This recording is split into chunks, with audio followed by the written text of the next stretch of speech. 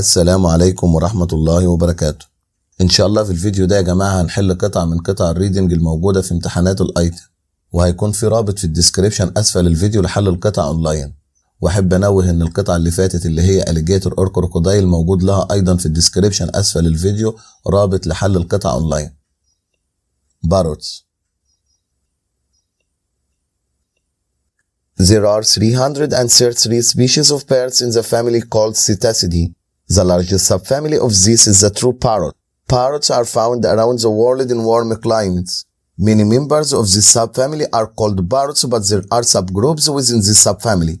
Some of these are macaw, lovebird, conure, and parakeet. Parrots eat insects, some fruits, seeds, and pods. They have a blunt tongue.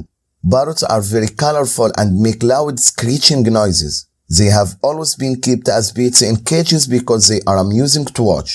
They like to imitate other sounds and even the human voice. They are very intelligent. هنا بيقول لي إن في 333 نوع من الطيور من العائلة Psittacidae أو Psittacidae. أكبر عائلة فرعية منها هي البغبغان الحقيقي. البغبغان موجود حول العالم في المناطق الدافئة. أعضاء كثيرة من هذه العائلة الفرعية تسمى البغبغان، لكن هناك مجموعات فرعية داخل هذه العائلة الفرعية. منها بقى الماكو واللاف بيرد والكونيور والباراكيت، كل ده أسامي للبغبغانات أو أنواع البغبغانات. البغبغانات بتاكل حشرات وبتاكل بعض الفواكه وبتاكل بذور وبراعم ولها لسان حاد.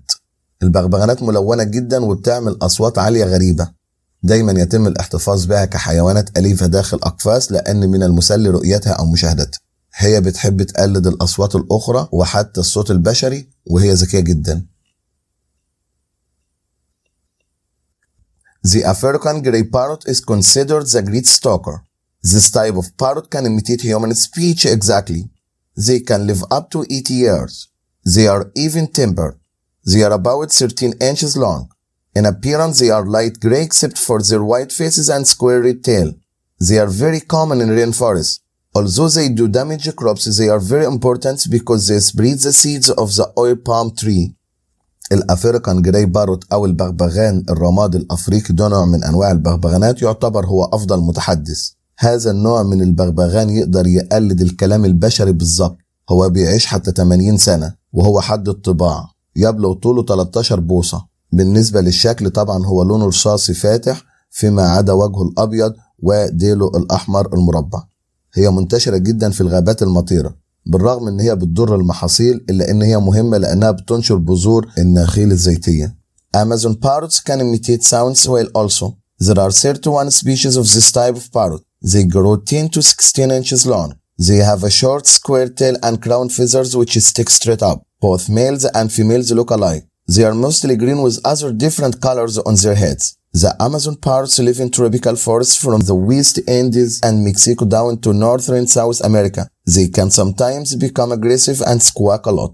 هنا بيقول إن الأمازون بارتس تقدر تقلد الأصوات بشكل كويس أيضا، وفي 31 فصيلة من هذا النوع من البغبغانات، وبيبلغ طولها من 10 ل 16 بوصة، ولها ديل قصير مربع وريش تاجي يلتصق بشكل مستقيم. وبيقول إن الذكور والإناث شكل بعض، غالبا لونهم أخضر بوجود ألوان مختلفة على رؤوسهم.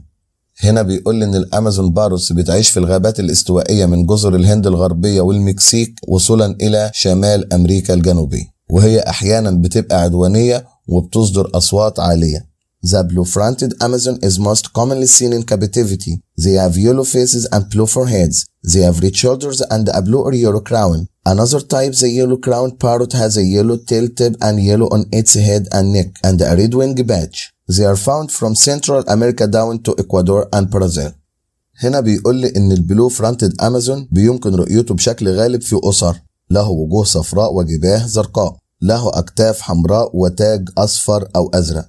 ونوع تاني اللي هو اليلو كراون بارود، وده بيبقى فيه جزء من الديل بيبقى أصفر، وفي برضو اللون الأصفر موجود على الرأس والرقبة، وليه رقعة على الجناح بتكون لونها أحمر، وده موجود في أمريكا الوسطى وصولا إلى الإكوادور والبرازيل. The monk or green parakeet is native to South America.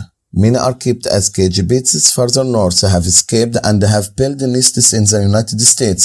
They are unique because they build nests from large sticks. Hunting parrots are members of this subfamily also.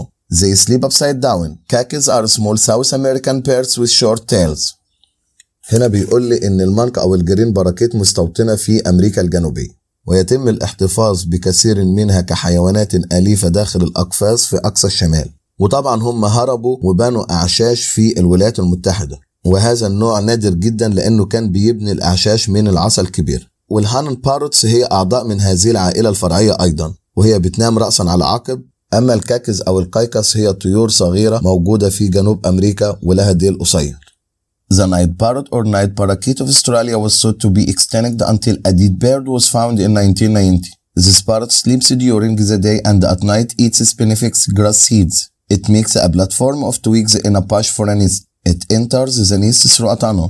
The ground parrot is very rare but can be found in southern Australia and western Tasmania. It runs in the grass. It makes a nest in a depression in the ground under a bush. The nest is lined with leaves. Hunters used to go after them with dogs. هنا بيقول لي ان النايت باروت او النايت باراكيت في استراليا كان يعتقد ان هو منقرض حتى عثروا على طائر ميت عام 1990. وهذا البغبغان ينام اثناء النهار وفي الليل ياكل بذور العشب اللي اسمها سبينيفكس، وهو بيعمل مجموعة من الاغصان في شجيرة من اجل العش، وبيدخل العش ده من خلال نفق. اما الجراوند باروت فهو نادر جدا ولكن يمكن العثور عليه في جنوب استراليا وغرب تسمانيا، وهو يجري في العشب وبيعمل العش في منخفض في الأرض تحت شجيرة، وهذا العش يكون مبطن بأوراق الشجر. الصيادين اعتادوا أن يلحقوا هذا النوع بالكلاب. Lories and lorikeets make up another subfamily. The lories have short tails. The lorikeets have long tails. They live in Australia, the Pacific Islands and New Guinea. They have thin beaks with a wavy edge and a tongue like a brush. This helps them remove nectar from flowers and juices from fruits. هنا بيقول لي ان اللوريز واللوروكيتس بتشكل عائلة فرعية اخرى.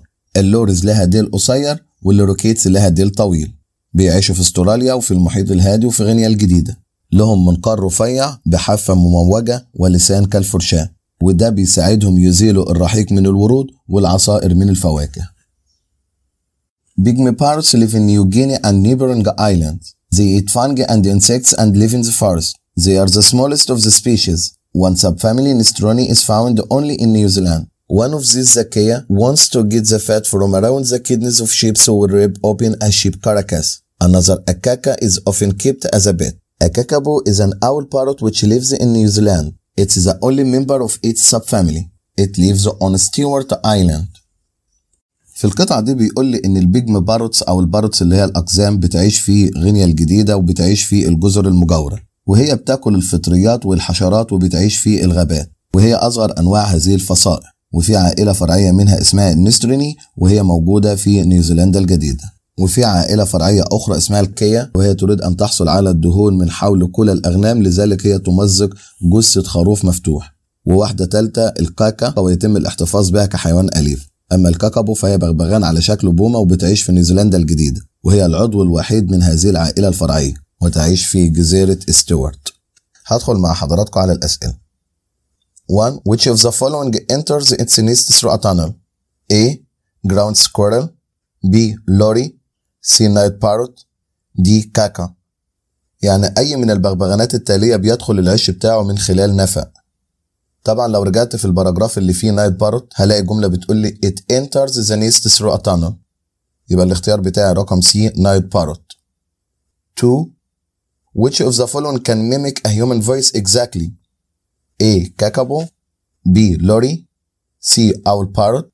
D. African gray parrot. أي من التالي يقلد صوت البشر بالظبط. لو رجعت للقطعة هلاقي بيقول لي The African gray parrot is considered the great stalker. This type of parrot can imitate human speech exactly. يبقى الاختيار بتاعي رقم D African gray parrot. 3. Which of the following tells how many years an African gray parrot can live? يعني كم عدد السنوات التي يستطيع أن يعيشها البغبغان الأفريقي الرمادي؟ A. 40. B. 30. C. 80. D. 10. لو رجعت للقطعة والباراجراف اللي بيتكلم عن الأفريكان جراي بارot هلاقي بيقول لي they can live up to 80 years. يبقى الاختيار بتاعي رقم C 80. 4. Which of the following parrots spreads the seeds of the oil palm tree? A. African gray parrot. B. ground parrot. C. Kea. D. كاكا. يعني أي من البغبغانات التالية ينشر بذور شجر النخل الزيتي.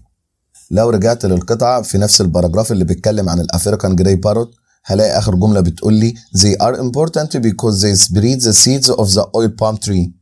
يبقى الاختيار بتاعي رقم A African Grey Parrot. 5. Which of the following likes to eat the fat from around the kidneys of a sheep? A. Kea, B. Kaka, C. Kakabo, D. Lari. يعني أي من البغبغانات التالية يحب أن يأكل الدهون من حول كلى الأغنام. طبعا لو رجعت للقطعة في الباراجراف الأخير هلاقيه بيقول لي one of these the Kea wants to get the fat from around the kidneys of sheep. يبقى الاختيار بتاعي رقم A. Kea. السؤال الأخير 6. Which of the following is the color of a monk parakeet? يعني لون البغبغان المانك باراكيت. A. blue, B. red, C. green, D. light blue. هرجع للقطعة هلاقي بيقول لي the monk or green parakeet. يبقى الاختيار بتاعي رقم C. green أخضر. بكده أكون خلصت، ولكن هدخل معاكم على ريفيو جاي في الامتحان بالفعل، ومصدري دائما هو قناة التليجرام. الريفيو بيقول دي كانت القطعة الصغيرة في الامتحان، وكلماتها كانت سهلة، وكانت بتتكلم عن خواص الباروت.